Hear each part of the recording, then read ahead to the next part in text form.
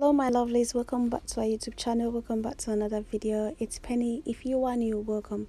In today's video I'm going to demonstrate to you guys how I dissolve my African black soap, if that's how they call it, or how I melt it together using hot water. First, you're gonna need any African black soap of your choice. I'm using the AKUA'S black soap.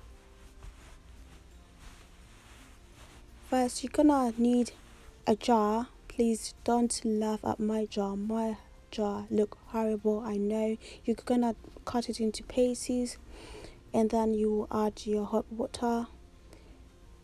I always add a bit of oil and a bit of peppermint, and then you stir it like that. I'll show you how I do it. Like, I'm not really putting it in because I have plenty there. I'm just showing you guys how I do it, or how you're gonna do it.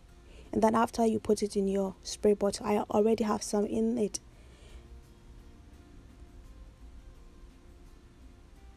So after you're done, now I'm going to show you guys how it should look like. See, liquid it just like that, and then I'll just apply it to my hair just like that.